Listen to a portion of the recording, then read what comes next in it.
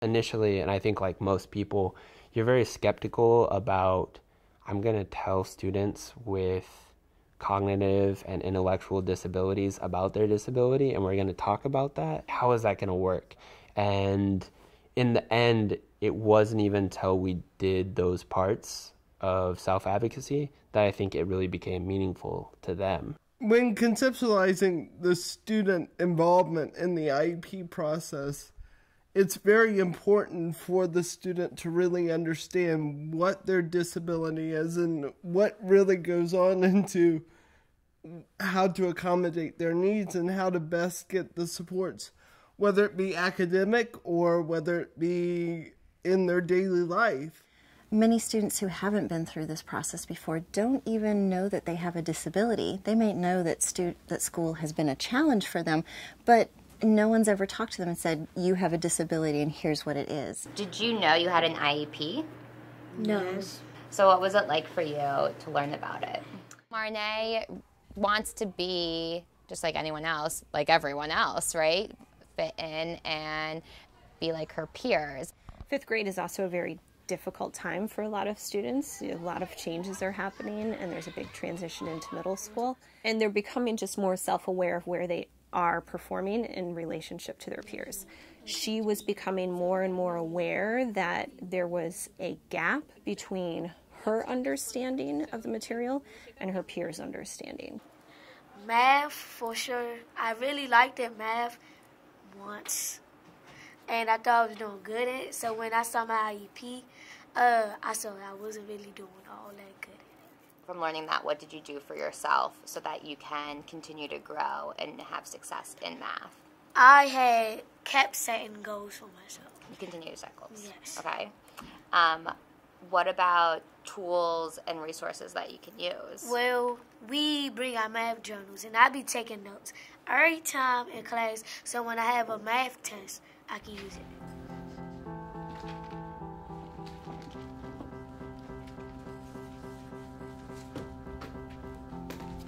For some parents, it's like not my kid.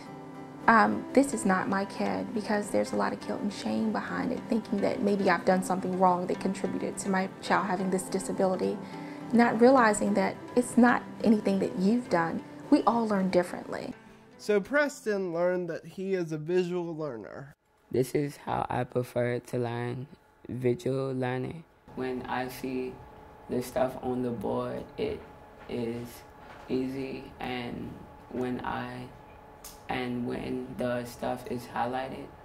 When he found out and he took the test and did the activity that we had along with the lesson, he really began to internalize, well, what does it mean to be a visual learner?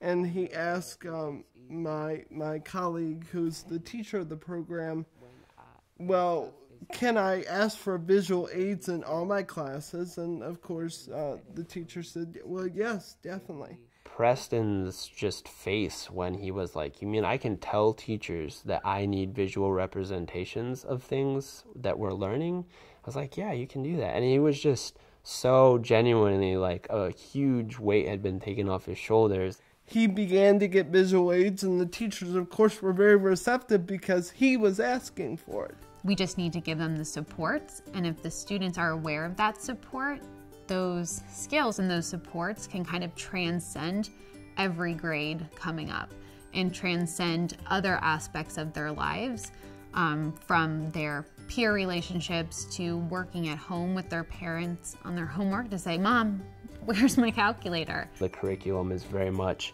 building on what are my strengths, what are my struggles, what are my limitations, and then talking about how all those limitations or struggles kind of work together and form something that might really disable you from doing other things that other people are doing in the same way. And it was just really cool to watch because I think just it started clicking in their minds like, oh, it's not because I'm lazy and it's not because I'm dumb. It's because there is some way that my body and my brain works that just works differently than other people. And knowing that, I think they really started to seek out ways that they could change that and get what they need. Across the board, every student can interact with this material and they're able to think about, what do I need to be successful and how do I get there and who do I ask?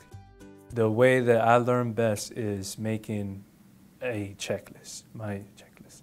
We had a short time to work with Tony to prepare him for his meeting. Now we have, in transition group, gone over all the parts of the IEP. What are present levels, what are goals, what are long-term goals, short-term goals, accommodations. Math isn't a strong suit, and if he has a checklist, like he said, it helps him. So I think he's always going to need some guidance, some support, but he'll be pretty independent. When they have inventory or boxes come in with merchandise, it's my job to unpackage it and put it on a hand cart. That's what I do at Old Navy. So next year, Preston, are you going to have the same teachers as you do this year? Maybe. Maybe? Maybe like one. Maybe one teacher that'll be the same. So aside from that one teacher, will your other teachers know everything about you and how you learn and what you need and your goals? No. No? So how are they going to find out? I'm going to tell them. Yeah. How confident are you that you can tell your teachers about what you need and what your goals are? On the first day of school, I'll tell them. I think it has helped him to see his differences as well as his commonalities with other people too. He has to reach out for help, and it's okay to reach out for help and to tell what his needs are. Preston wants to be a chef, and so in 12th grade, I would hope that he's being given the opportunities in his IEP meetings to say, I want to go to culinary school, and I know that in order to get to culinary school, I need to complete these steps, I need to have this kind of document. And then when he gets there to say, hey, when I'm taking these tests, I need these accommodations. So first we got to figure out how many ounces of this, all of it. I felt like the student-led IEP process gave her that extra push and that level of confidence, and also just her own self-awareness and understanding of the fact that there's nothing wrong with her. She's just a different learner than other people, and that she can absolutely apply herself and progress just like other students. When I get to middle school, I want to achieve all my goals, especially my math goals. When I grow up, I want to be an archaeologist, a scientist, biologist, and a basketball player. My career goals are all involve math, which makes it important for me to strengthen my skills. During morning math in her classroom, there was a question that directly related to one of the goals that she had just set for herself. Morning math's not her favorite thing, but she saw that question and she goes, oh, that's one of my goals. I need to focus on this. And she started doing it, trying to do it herself. She called me over for some support. And as they were going over that question in morning math, I mean, full attention. Now I can keep going? You got 6. Bring down your decimal. Great. Okay, so where did you make your error? 6 and 2. I've seen that what really helps determine a student's success is not the severity of their disability, it's how engaged they are in using strategies to overcome it.